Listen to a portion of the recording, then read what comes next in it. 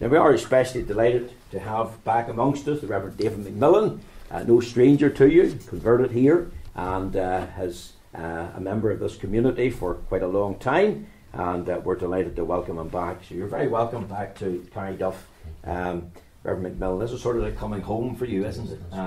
That's exactly right. He's got a couple of messages in song, and he's going to sing for us just in a little minute.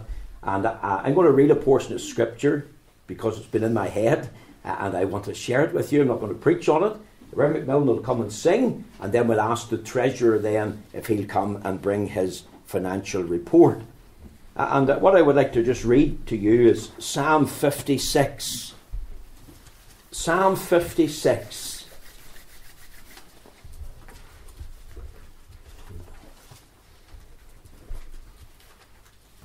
And if you think of the child of God, think of the man of God who would raise his head above the parapet and speak for Christ and expose sin and seek to say that certain lifestyles are not right, they're contrary to the Word of God. And think of all the attack that is levelled against him, then that will put it into the picture. This was happening to the psalmist 1,000 years before Christ ever came. Psalm 56, let's just read the 13 verses together, and then the Reverend MacMillan will come and sing for us. Psalm 56. Be merciful unto me, O God, for man would swallow me up. He fighting daily oppresseth me. Mine enemies would daily swallow me up, for they be many that fight against me. O thou most high, what time I am afraid, I will trust in thee. In God I will praise his word. In God I have put my trust. I will not fear what flesh can do unto me. Every day they wrest my words. All their thoughts are against me for evil. They gather themselves together. They hide themselves. They mark my steps when they wait for my soul. Shall they escape by iniquity? In thine anger cast down the people, O God. Thou tellest my wanderings. Put thou my tears into thy bottle. Are they not in thy book? When I cry unto thee, then shall mine enemies turn back. This I know, for God is for me. In God will I praise his word. In the Lord will I praise his word. In God have I put my trust. I will not be afraid what man can do unto me. Thy vows are upon me, O God. I will render praises unto thee. For thou hast delivered my soul from death. Wilt not thou deliver my feet from falling, that I may walk before God in the light of the living? Amen. We trust that God will stamp with his own approval and blessing this reading of the Holy Scriptures. Reverend MacMillan, thank you. It is very nice to be with you at your annual meeting tonight. I appreciate the invitation to be here very much indeed. I was thinking it was in this pulpit that I first sang a solo, maybe some 35 years ago, or thereabouts.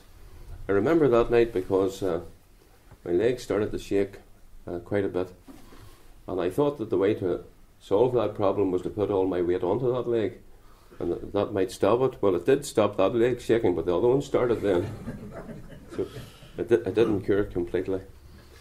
This is a wee piece. My father planned it all. It's a great thing to know that we have a sovereign God. Amen. And his hand is upon our lives in every detail. And it just reassures us that whatever's taken place in our lives, whatever circumstances that we're passing through, that our Heavenly Father has planned for our good and for his glory, all of those details. My Father planned it all.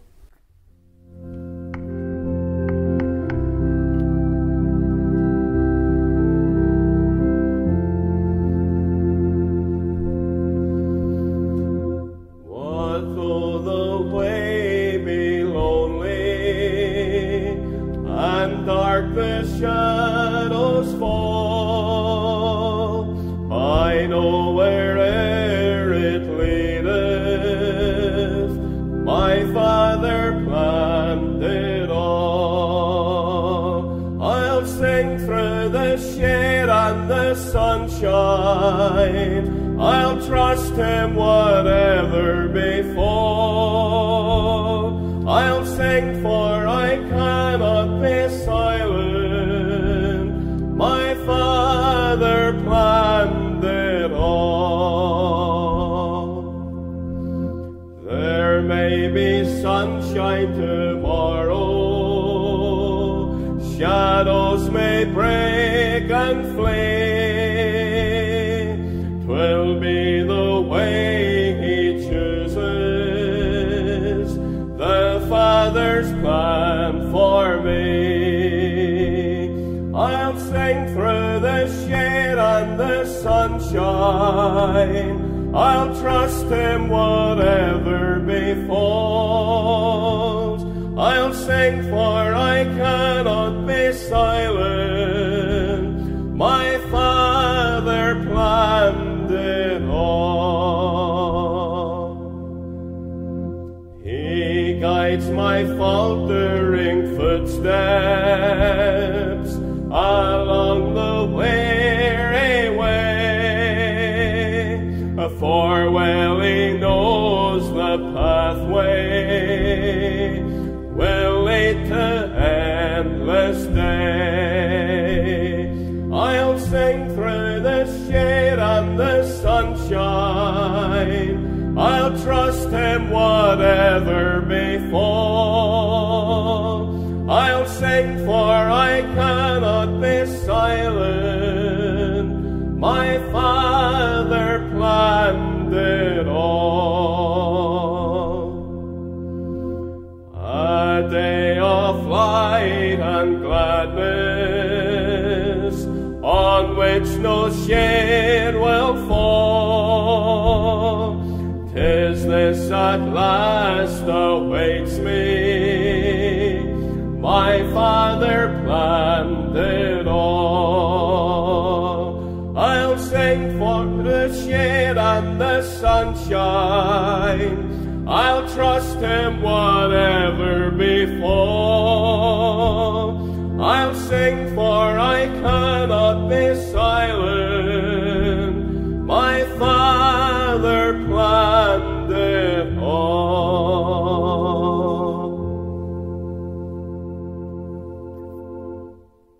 Amen. This second piece is take me back to the old-fashioned meeting.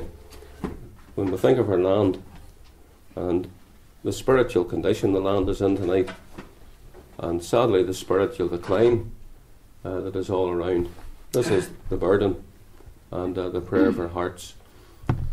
We can remember many old-fashioned meetings even in this building down through the years.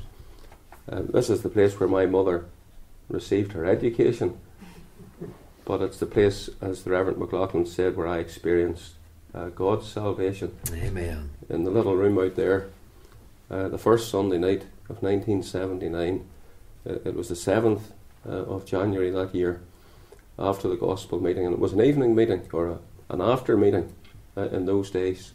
After the other evening services, folk would gather here.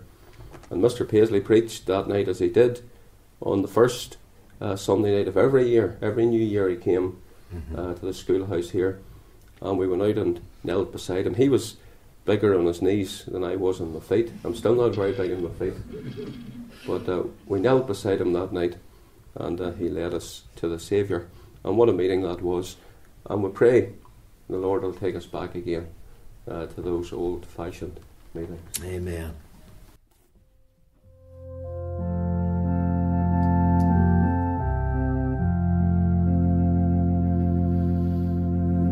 Take me back to the old-fashioned meeting, lead me on in the old-fashioned way, for the Saviour I trust never changes,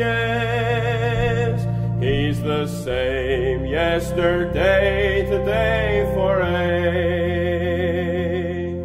Once I came to the Lord with my burden, dark and sin, nearing hell day by day. Then I heard Jesus saves the poor sinner. So I came in that old-fashioned way. Take me back to the old-fashioned meeting.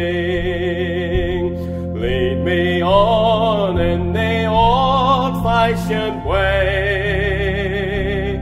For the Savior I trust never changes. He's the same yesterday, today, for aye. Now I'm walking each day with my Saviour, and He guides me and keeps me all the way. He will save your poor soul, listen, sinner. Come by faith to the cross, come today.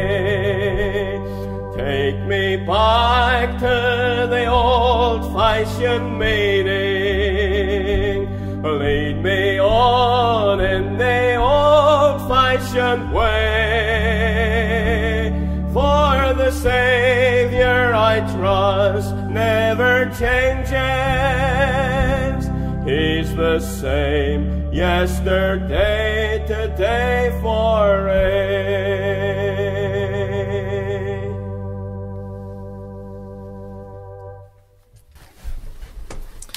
And we do thank the MacMillan for this ministry and song. And of course that's what we yearn for. Take me back to the old-fashioned meeting. Could say more than that, but we'll leave it. I'm going to ask the Treasurer now, Mr. Smith, to come and introduce us to the financial report. Thank you.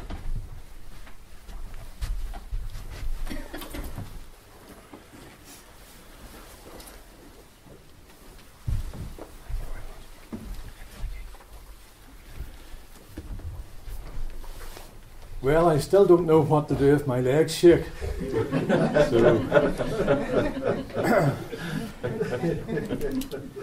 In Psalm 13, the psalmist begins the psalm with saying, "How long wilt thou forget me, O Lord? Forever? How long wilt thou hide thy face from me?" But the last two verses of the psalm is the two verses that I want to read. It says there, "But I have trusted in thy mercy. My heart shall rejoice in thy salvation. I will sing unto the Lord." That's what our brother has been doing just now. Amen. "I will sing unto the Lord, because he hath dealt bountifully with me." The annual report, it's hard to believe we're almost into the month of May in 2015. The annual report for 2014 we're dealing with tonight. And like you can see an annual report, there might be a couple more in the hall. We'll just go over. Don't hope to take too much time. We'll just go over it quickly. You can read most of it in your own time, and any questions you can ask some of us later. The summary there, financial report summary, starts with receipts, the opening balance, £169,694. And the receipts then, £53,199. And this is up by £4,800 in the previous year. Mainly due to the increase in the weekly offerings on the Sabbath day, and an increase of approximately 1,300 in our building fund. And that brought our building fund up to 10,358. Now the expenses there came to £44,109, leaving us with a balance of £178, or £178,784 in our church accounts. A significant event financially was paying off the bank loan for the manse. And it's always good to get a loan paid off and to say that you owe nothing to anyone. You owe nothing, especially to the bank. And so now the manse is ours as a church and as a congregation. Now, note 1, you see the receipts, they're detailed in note 1. And with any work, the receipts there, you can see the general offerings, the envelopes and the loose. The loose now was up a good bit on the previous year, maybe up £2,800. And then there was special offerings, those people that came to speak to us at Wednesday night meetings. And then there was other income from the mission during the spring and the Harvest Monday service. And Ballycone Royal Black Preceptory, the Harvest service there, where brother always has been preaching now for the last few years. We thank them for their offering to the building fund. But with any work, there are always expenses. And expenses are detailed in notes 2 to 6. Note 2 is the minister's wages, etc. Note 3 is the manse expenses, and that includes the paying off of the remaining debt. Notes 4 and 5 then over the page, they detail the necessary church expenses, and you can run through them there. There's hampers, spring mission expenses, visiting speakers and singers, and of course there's electric to pay for the heating. And well, I guess you need heating on even in the month of April. And sometimes, you're asked to buy some strange items. And 2014 I was asked to buy a drum kit. And I wondered what a drum kit would be for. The Reverend McLaughlin came and said, we need a drum kit. And then Sammy came and says, we need a black drum kit. If Sammy comes and says something, well, you have to go and get it. But don't worry about that. We're not going modern or into all these newfangled things. This was a drum kit for the laser printer, and was part of the laser printer to keep it going and to keep the ink running smoothly and to keep the pages printed out every week, your bulletins. It needed a drum kit. So there you are. You can be asked to get some strange items. But in note 6 then, we see gifts.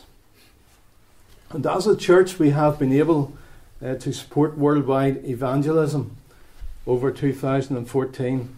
And it's always a great privilege to be able to send money on to the various speakers who come along to explain about their particular sphere of the Lord's work. You can see there with Mr. Noel Stevenson from the Philippines. And he was speaking twice, once in the month of January and once at the end of the year in the month of December. And Evelyn Compton, she told us about her role as a teacher in the school in Senegal. But the meeting I most remember was the Wednesday night Mr. David Calderwood and his wife came along, with Mr. Calderwood speaking and giving a word of testimony as to how the Lord had saved him and led him over these many years. And we don't often tape those meetings, but that would have been one meeting that I would love to have had a tape off, or a memory. It's certainly a great memory and a great blessing and encouragement that was to us all. And of course the work in Nepal is to the fore now with the latest earthquake and the death toll rising every day. We were also able to help out in India, Dr. Chelly, and you can see the Whitfield College, the Let the Bible Speak, different spheres of work that our church and denomination is involved in. Below that then, we have gift aid envelopes and free will envelopes. And we do thank you for your regular income via these means. Without gift aid, we would not be able to meet all our financial commitments. But remember, as the Reverend McLaughlin often says, every little helps. And so it does in the work of God. Before that, we see the bank accounts. The building fund includes interest-free loans.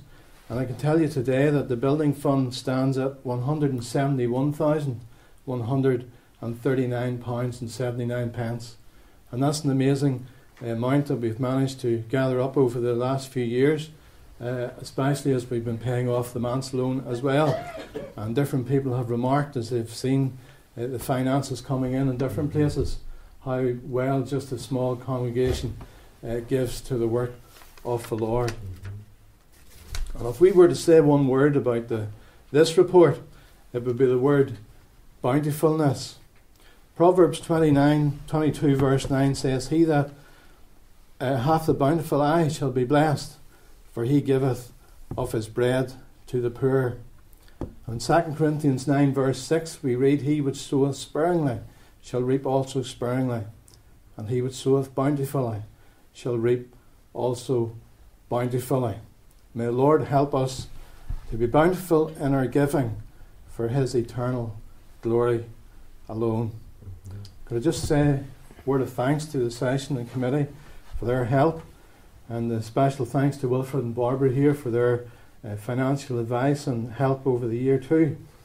It's great to have people to go to when if you need wisdom, and it's great to get that wisdom and to get the right advice.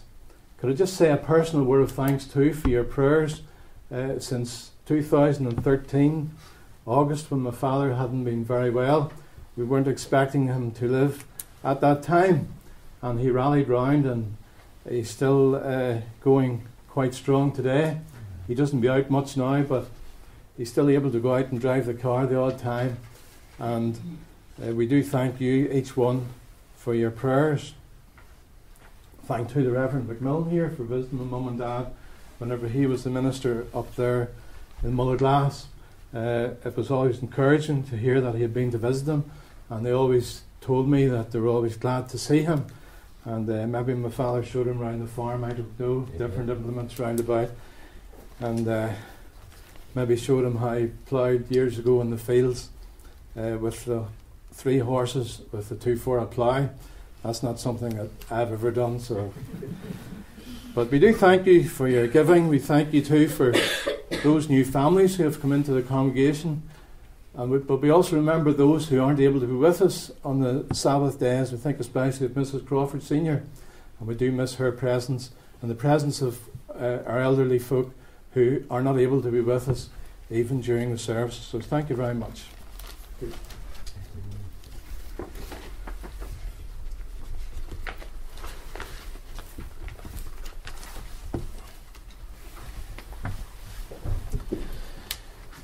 We do thank the Treasurer very much on your behalf. We know he puts a tremendous amount of work into keeping our finances up to date, and we just want to say to you, Mr. Smith, in the Lord's name, may he richly bless you, and Wilfred and Barbara as well for the help that they give in the finances of the church. I want to thank Barbara too for praying for us, and we know that others stand in the gap at times, and that's another ministry to the glory of the Lord.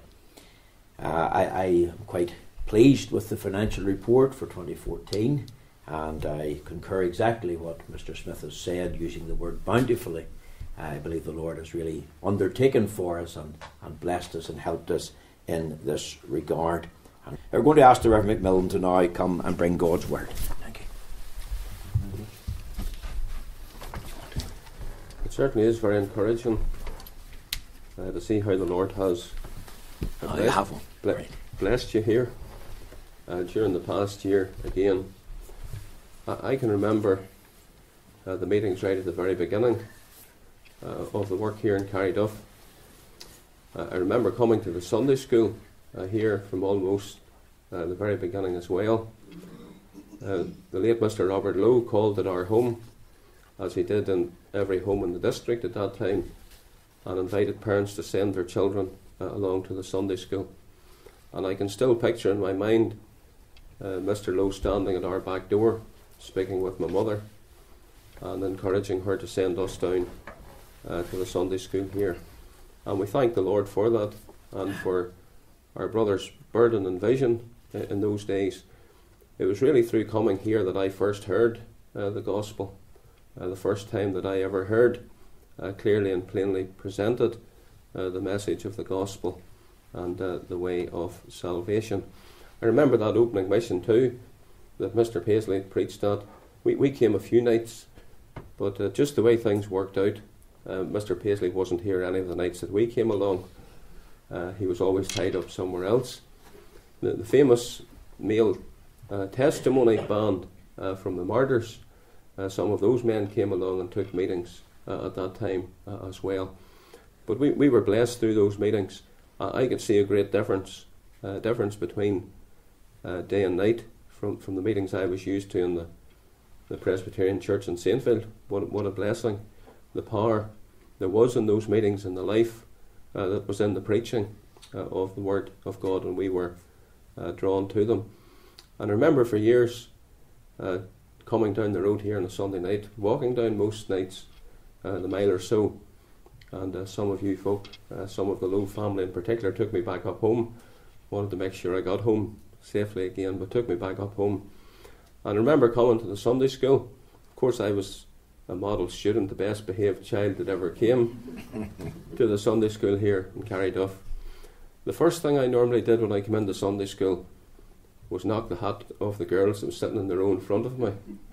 I say that to my shame, but I say it for your encouragement too, because sometimes there's difficult children come to Sunday school and you're exasperated and you don't know what to do with them. But it's good to remember you don't know just what the Lord can do with those little ones and with their lives in years to come. So very fond memories of those early days here in Killinure School. Remember being at those meetings that we mentioned when Mr. Paisley would come, and the place was packed to capacity.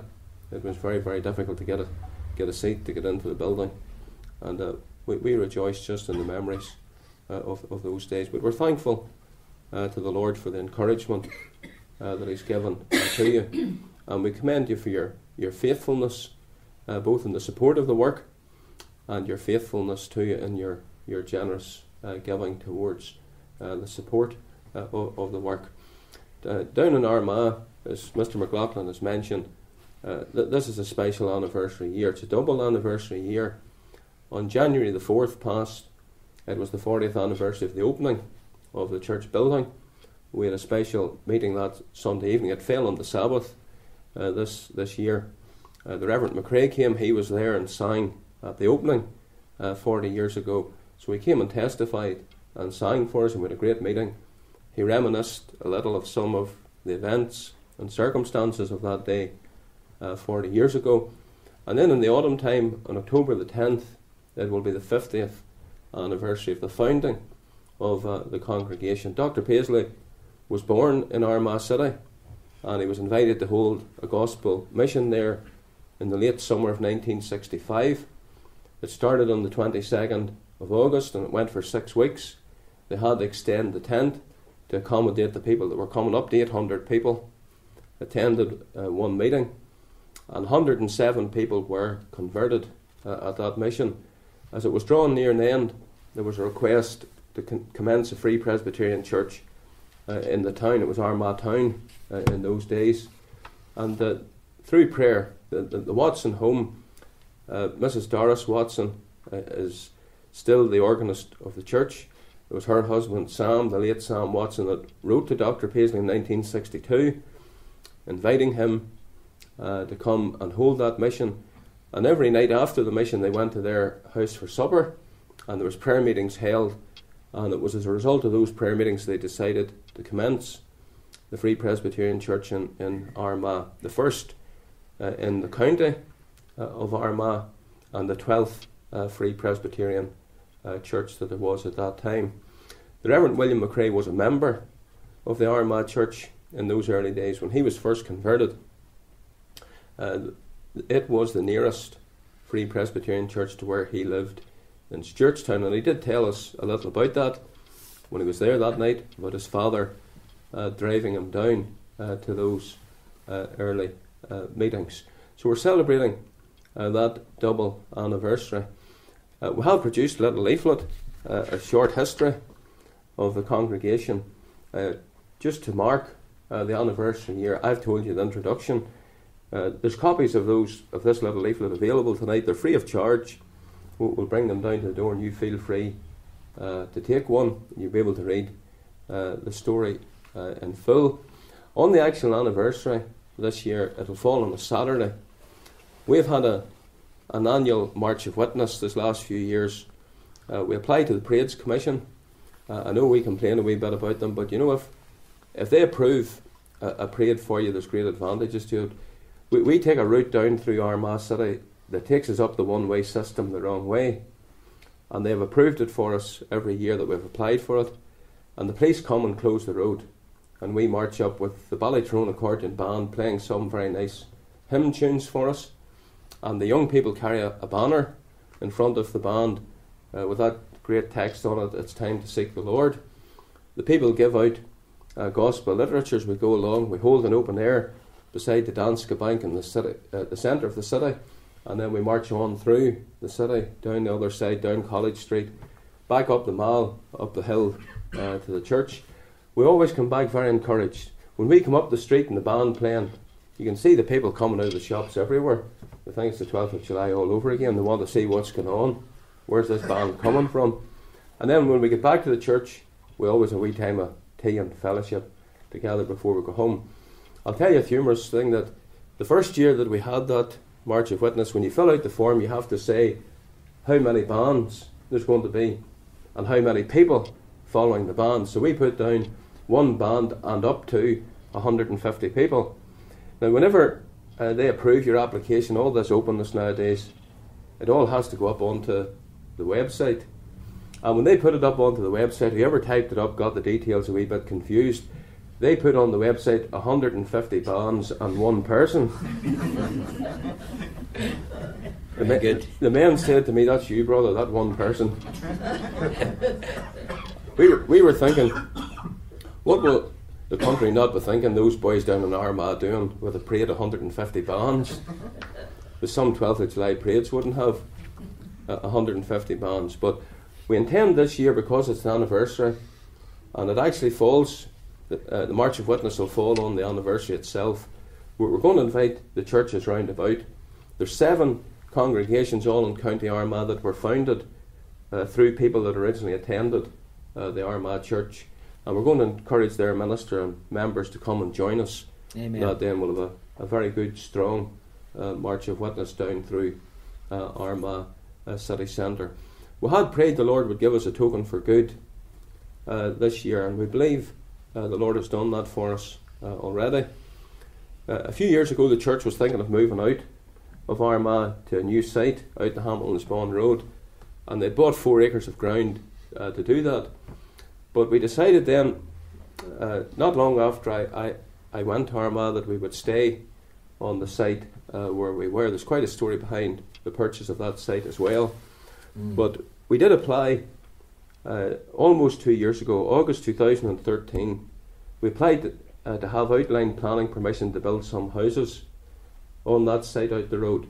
The difficulty being that the site is outside the planning boundary, so you can imagine there is a great difficulty. There is a policy that at that stage was just in draft form, known as enabling development. In short, what it would mean is, if the money that you're going to raise from that development is going to be sunk into another development, it's not going to go into somebody's private pocket, but into another development that would be for the public benefit, the community good, then that they will consider it and possibly set aside the normal planning rules and grant your permission. We had a long battle with the planners over that. We appealed. It was suggested to us that we should appeal our case to Mr. Mark H. Durkin, the Minister for Environment. Initially, we were refused that appeal. We appealed again, and they granted us a meeting last November. We went down, the Clerk of Session, myself, our architect and planning consultant, and we had a very good meeting with him. We came away genuinely believing that he had taken an interest. He had listened very carefully to what we said. We invited him to come down to Armagh, to the church, to see what we were doing and to see what we wanted to do. Now, the politicians that were there, they said, he never come, but he did come. The following month was the North-South Secretariat meeting, in Armagh City. They hold those meetings in the Armagh City Hotel.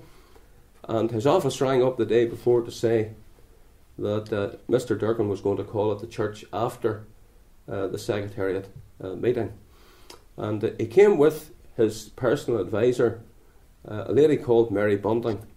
Mary Bunting is a senior civil servant. She'd actually retired. Nicola Mallon, who last year was the Lord Mayor of Belfast, was Mark Durkin's personal assistant. It's really personal advisor. But to become Lord Mayor, she had to step down from that position. And Mary Bunting was seconded in for the year. Mary Bunting is the sister of the Roman Catholic Archbishop of Armagh. And when Mary Bunting came with Mr. Durkin, she took a great interest in the church and asked a lot of questions. He was actually surprised himself, Mr. Durkin, how many questions she asked. We were told that he relies heavily on the guidance of his advisors. Well, the long and the short of it is, they approved the application. Amen. In the month of February, we got word that the planning list for the Armagh City Council meeting in March had been issued, and that our application was number 1 with a recommendation for approval. Especially significant was the fact that that was the last meeting of the old Armagh City Council. So we took great heart and great encouragement from that. Even more, you think, is there more that I could tell you? Well, there is more. About a year or so ago, in the process of this whole application, we had a meeting with the then planning manager in Craigavon, who was a man called John Linton. He was of a mind to approve the application, but he suggested, we had originally applied to have 6 houses. We just asked for a small number. We knew that where it was situated, if we asked for a large number of houses, it would scare the planners off immediately.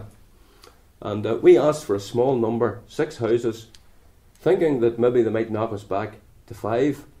And we asked for the 6 houses to be spread out over the entire site. Nice big sites. Somebody wanted a site for a paddock behind for the pony and all the rest of it. But Mr. Linton suggested, because of where it was located, that if we ever were to have any hope of having this approved, it would all have to be pushed up to one end. And the rest of the site, it's a 4-acre site, the rest of the site then planted out with trees, and that would help to hide it and blend it into the environment. So whenever we got word it was going to be approved, we didn't know which layout was going to be approved. We said to Mr. Durkin, we told him the whole story when we were at Stormont. We said, we'll accept any approval. We'll be happy if you approve either layout. But we want you to know that our preference is for the original layout. When it would come to sell that, that would be more appealing, and it would bring in more money for the church. We had to wait longer than usual. Normally you find out in a week or so, the paperwork's out, but because of the backlog with the new super councils coming in, it was maybe 6 weeks before we actually got the approval notice through from the council. But they gave us all 6 sites, and they approved the original application of August 2013 with the 6 sites spread out over the entire piece of ground. So it has worked out for us this year as well as ever we could have hoped, or as well as we ever could have expected. Our main goal in all of that is to get back for the church all the money that has been spent on it to date. We don't want the church to become a casualty of the property slump and so on.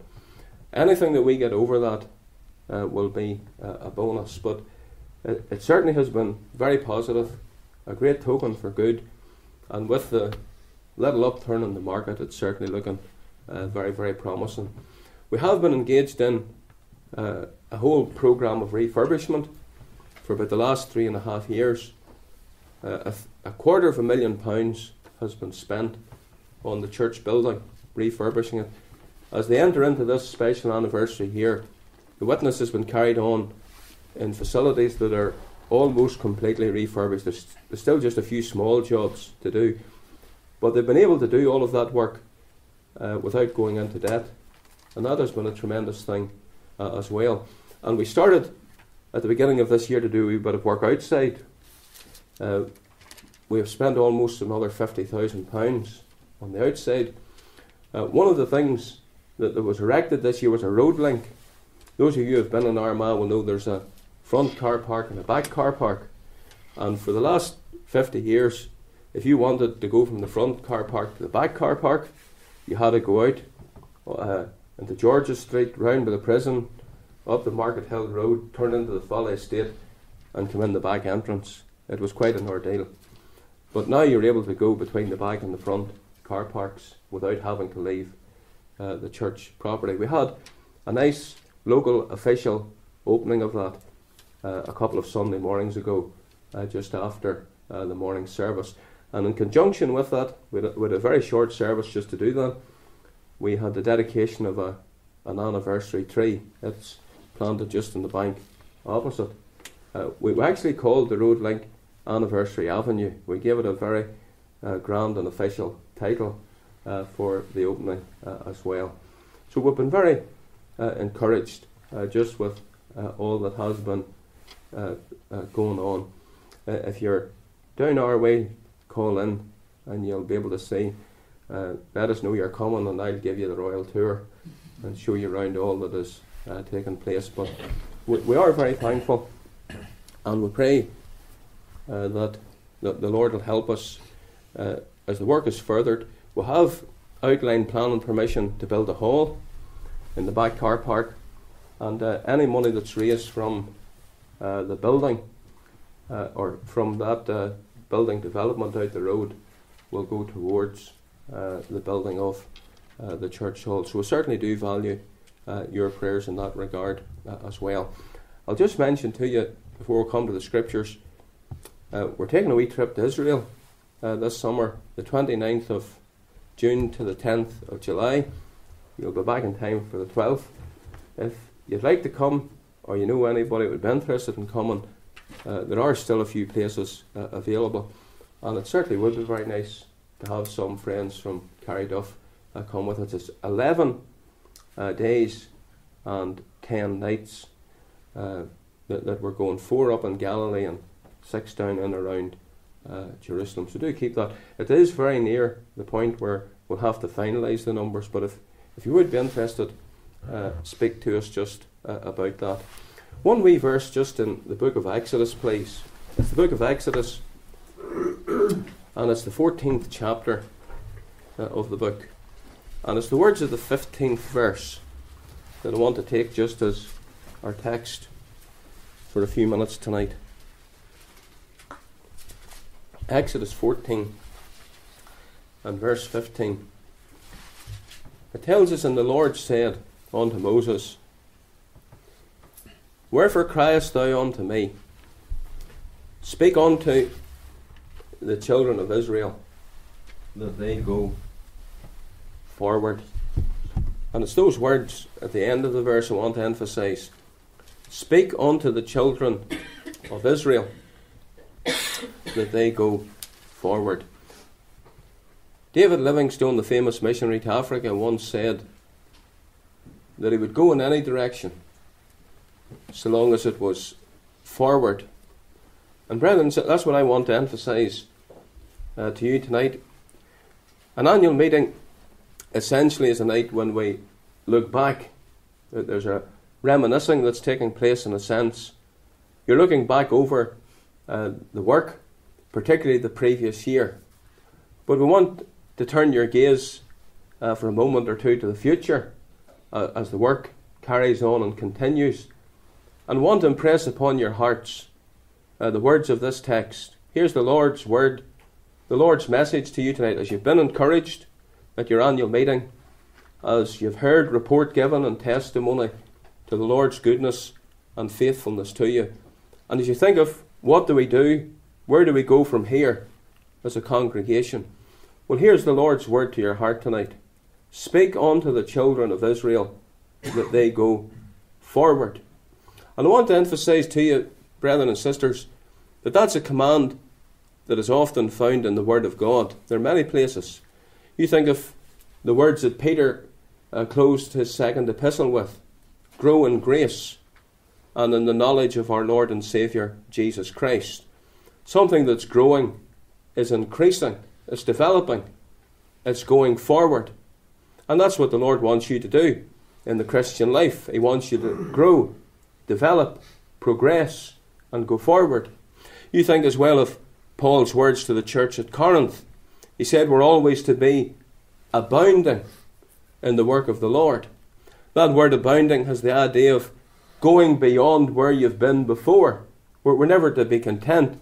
We're never to think that we've arrived. There's nothing more for us to do, or there's nowhere else for us to go as a Christian or as a congregation. We're always to be abounding in the work of the Lord. So I want to emphasise that to you tonight, brethren and sisters. It's God's will for you personally as a Christian, and it's God's will for you collectively as a congregation to be going on and to be going forward in the things of God. You're to advance and you're to progress in the Christian life and in your witness for God. You're not to mark time. Maybe that's what you've been doing personally for the last year. Maybe that's what you've been doing as a congregation. You think of a band of soldiers on the parade ground marking time. There's a lot of noise and there's a lot of activity, but there's no progress. They're not going anywhere. They're not going forward. We're not to mark time. Billy Sunday, he would present the same idea, only using the picture of a canary in the cage. The canary sitting on its perch, and it's making a lot of noise, and it's flapping its wings, and there seems to be a lot of activity. But the poor wee canary's not going anywhere. It's still in exactly the same place. And there's many Christians, and there's many churches just like that. We're not to mark time. We're not to stand still. Moses was wrong when he said to the children of Israel to stand still. That wasn't God's will. That wasn't God's word. God said you're to go forward. We're not to stand still. And we're not to stagnate, brethren and sisters. And it's certainly not God's will for us to go back. Was not the sad lament that the Lord had to make of King Saul? He's turned back from following after me. Essentially, he was a backslider. And maybe that may be true of someone here in the meeting tonight.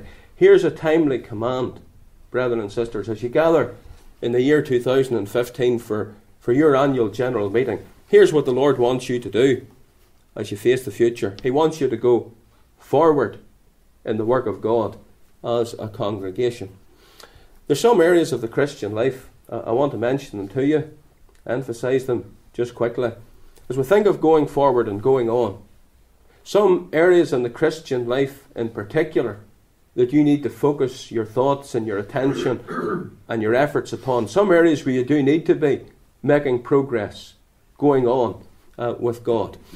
Can I mention, first of all, your service? You need to go forward in your service for Christ. I want to exhort you tonight, brethren and sisters, that you do more for the Lord this year than you did for the Lord last year. Look away back to the 1859 revival, wasn't it? The Reverend Moore that said to those young converts about doing something more for God. And that's what the Lord wants us to do while we've health and while we have opportunity. Mr. Moody, the famous evangelist, came back from a meeting one night to the hotel where he was staying. There was a man sitting in the foyer of the hotel waiting to speak to him.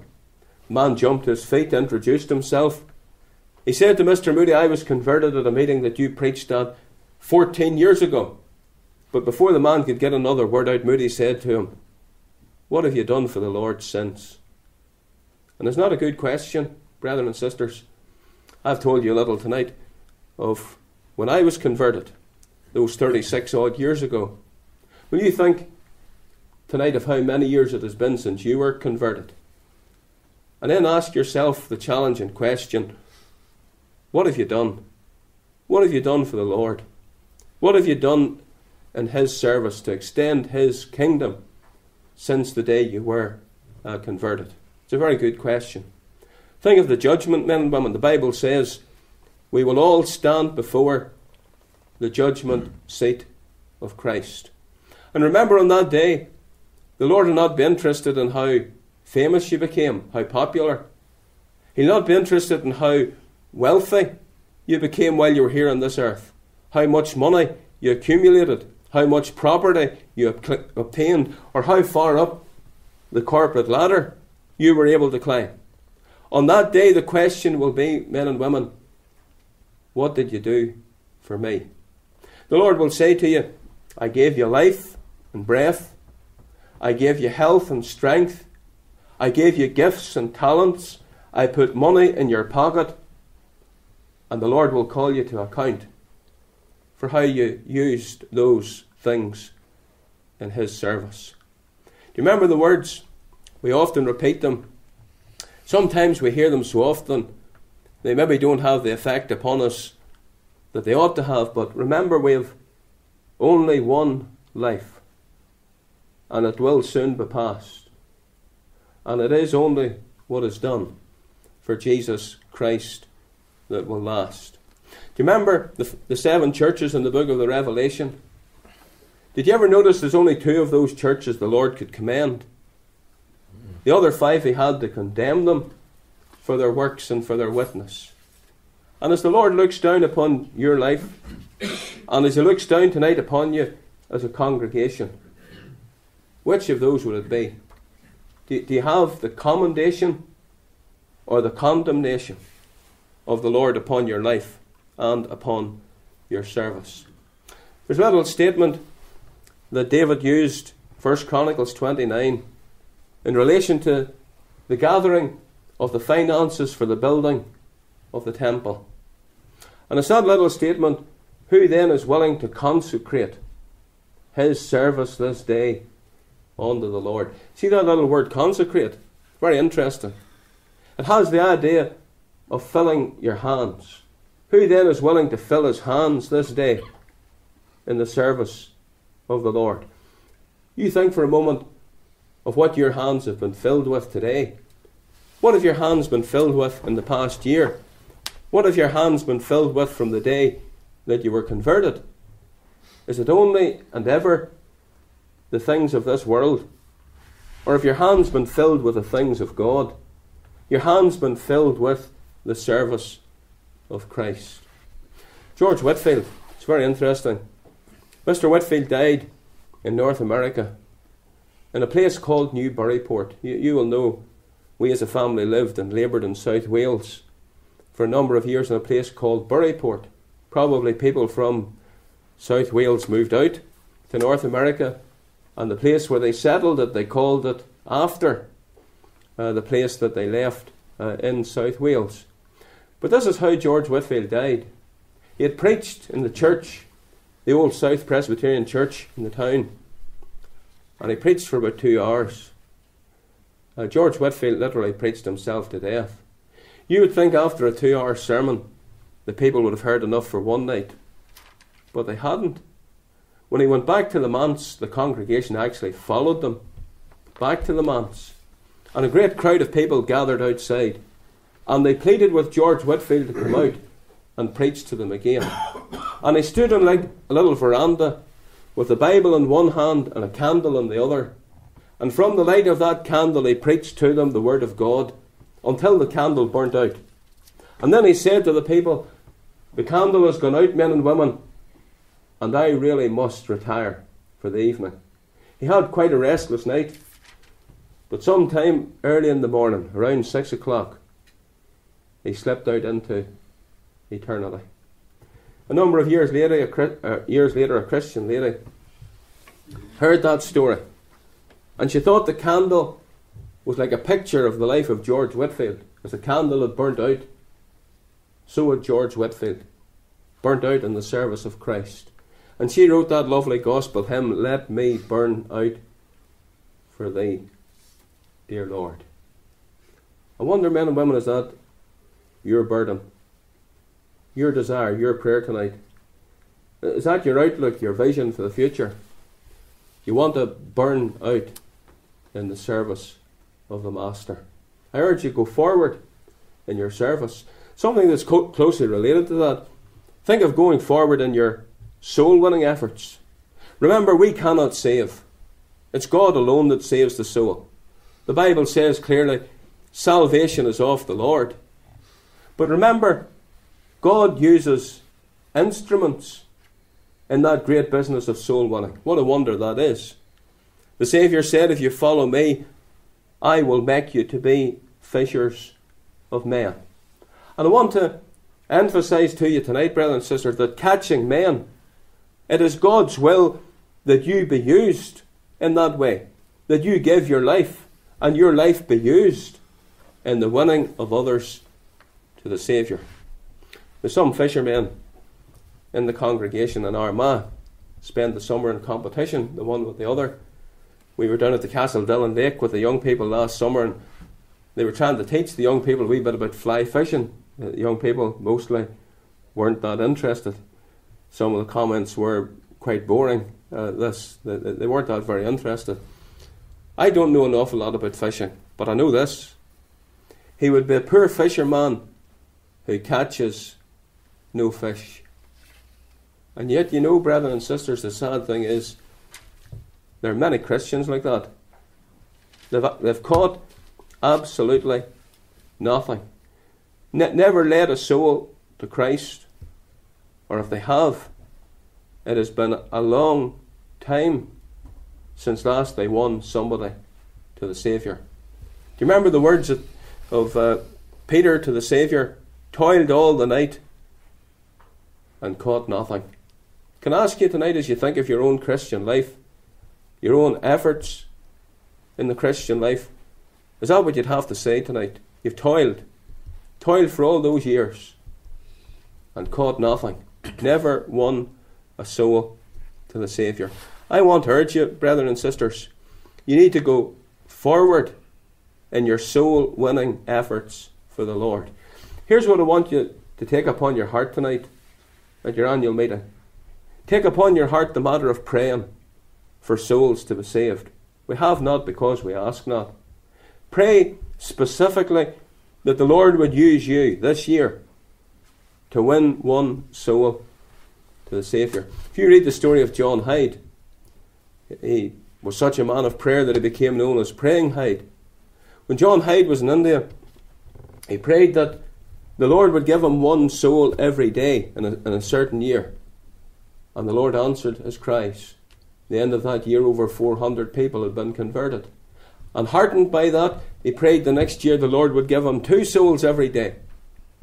And before the year was out, over 800 people had been won to the Saviour. Can I urge you, you pray this year the Lord would give you one soul for Christ. What a difference that would make. You think of coming back to your annual meeting next year. If everybody here this evening was a soul winner in the next 12 months and brought one soul to Christ.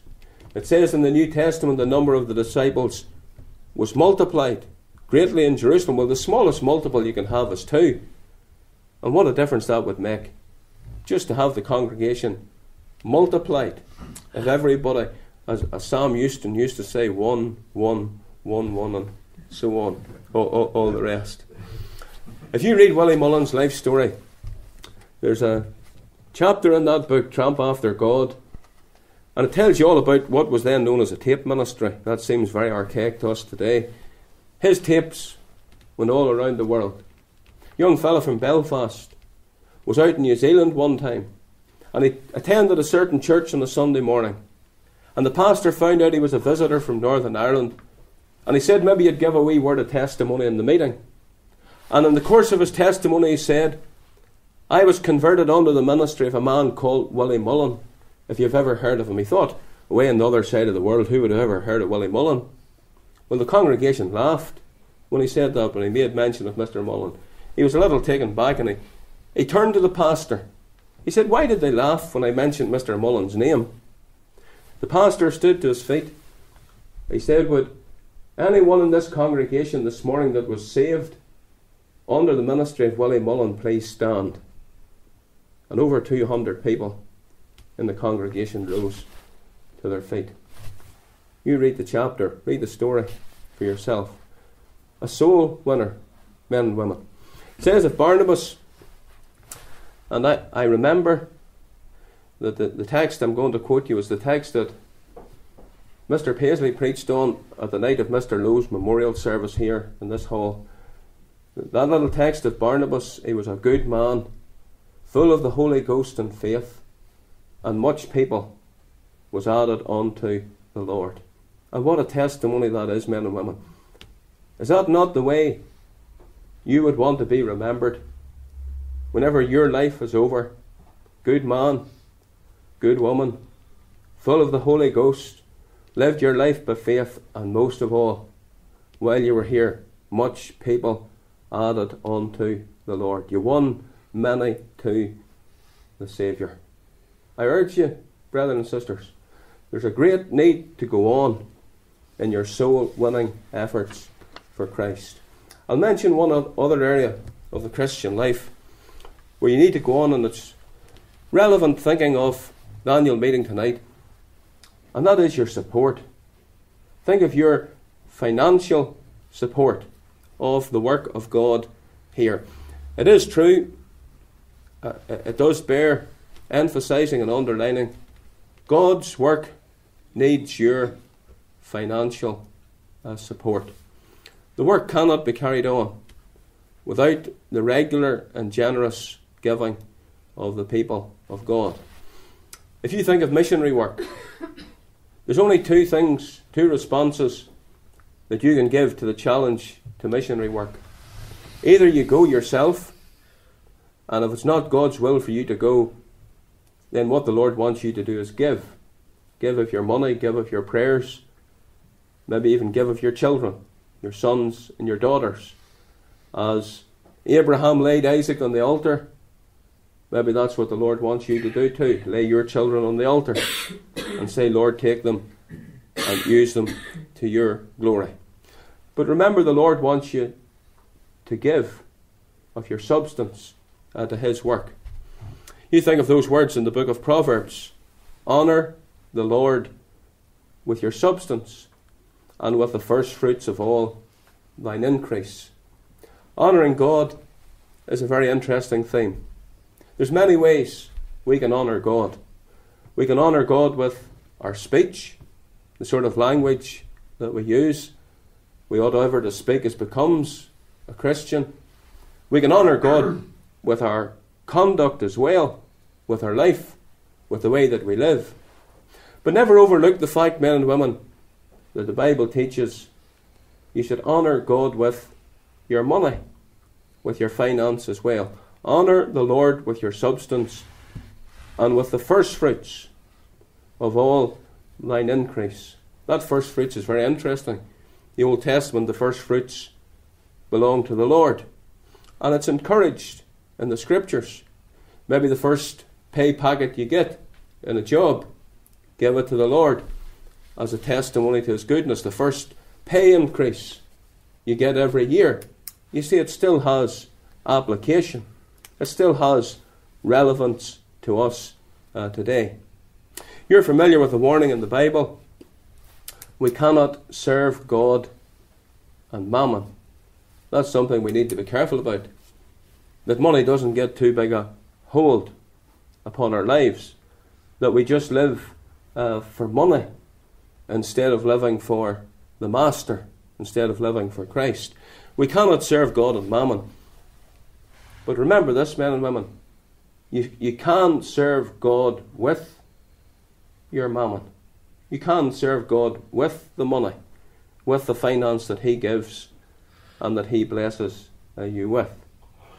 If I could give you an example of that, I'm sure you're familiar with the late T.B.F. Thompson of Garva, a very wealthy businessman, a very good friend of Mr. Paisley's, a very good friend of the late W.P. Nicholson as well. Mr. Nicholson often stayed in T.B.F. Thompson's home.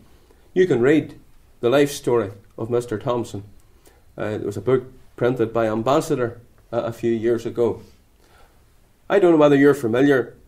Mr. Thompson set up a trust, the T.B.F. Thompson Trust. And many people in Christian service have benefited from financial donations from the TBF Thompson and Trust. I know a number of young people that wanted to go out to the mission field on mission trips over summer times, and they applied to the TBF Thompson Trust and got a little grant, got a little donation. He set that up many years ago, long before his death, but he wanted his influence to carry on. He wanted to be able to help the Lord's servants and the Lord's work long after he was gone from this scene of time. So remember, you can serve God with your mammon. You can use the money God has blessed you with for the furtherance of his kingdom. Let me ask you to think of the question, who do you bring the money to? Well, remember, it's not the church, and it's not the denomination, it's not the committee of the church either. If that's your motive, if that's where you have your focus is wrong. It's upon the wrong thing, and it's in the wrong place. Remember that you're bringing the gift, you're bringing the money to the Lord himself. And if you get your eyes upon the Lord, that'll make all the difference. That'll make the giving that wee bit easier. Those of you that used to go to martyrs years ago, Mr. Paisley would often say, we'll sing a good hymn at the offering. I think he got that from Mr. Nicholson. It takes away the pain of parting. Well, the thing that really takes away the pain of the parting is getting your eyes on the Lord. Amen. And just thinking of all that the Lord has done for you. Do you remember when they were building the tabernacle? In the Old Testament times, the Lord said this, bring me an offering. He didn't say bring Israel or bring Moses. He said bring me an offering. And that's what makes all the difference, brethren and sisters. And I want to encourage you. It was great to hear tonight in the report that there's been an increase, a very significant, a very definite increase in the giving of the congregation here during the past year. Take heart and encouragement from that. And I encourage you to go forward in this next year in your financial support of the work here at Carryduff. I encourage you to tithe. Remember that tithing is the clear teaching of both the Old and the New Testament scriptures. I don't really have time to go into that too much tonight, but I want to emphasize that fact to you. It is the clear teaching of all the Word of God. Christians ought to tithe. A tenth of your income ought to be given to God's work. And if you've never tithed before, if it has not been your practice, then I encourage you to begin that practice in this year, 2015. Remember that there's a distinction made. It's found in the book of Malachi, the 3rd chapter, tithes and offerings. The offering is what you give over and above the tenth. And the tithe, or the tenth, actually belongs to the local congregation. Let me emphasize that to you. It's something that's often overlooked, something that many Christians have never considered. It's the teaching of the Scriptures. The tithe belongs to the local congregation. Bring all the tithes in to the storehouse, that there may be meat in mine house, and prove me now herewith, if I will not open you the windows of heaven. Do you know why many churches struggle financially? It's one, because Christians don't tithe, and two, because they don't bring their tithe where it ought to go, to the local church, to the local congregation, to the local witness that they are a part of. So I want to encourage you to do that.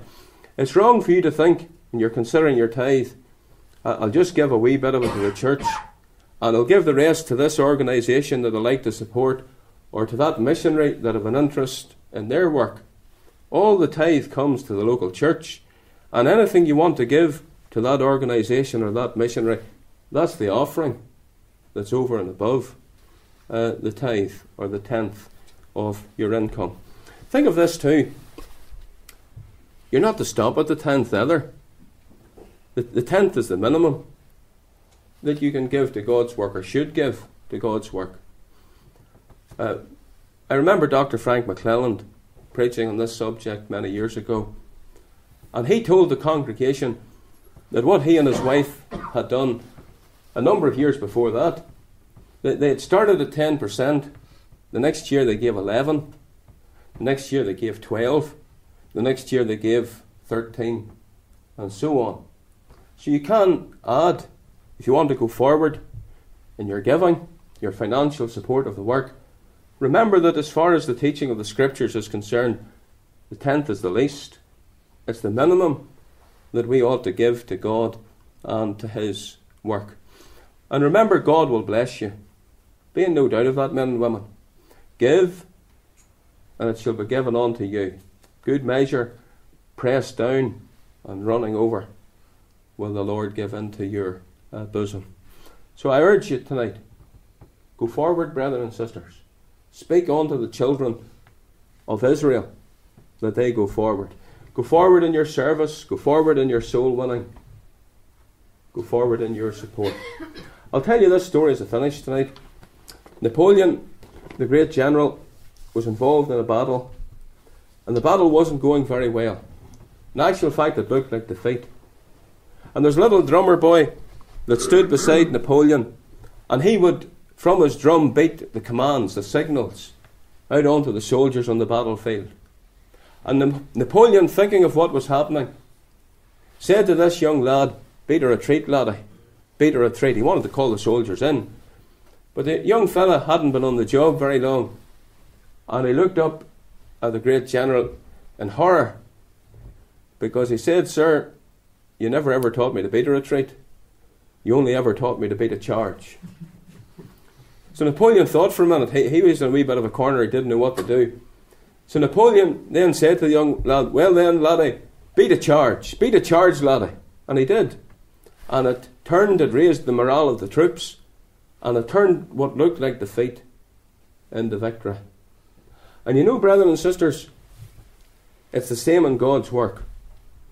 The Lord has never ever taught us to beat a retreat.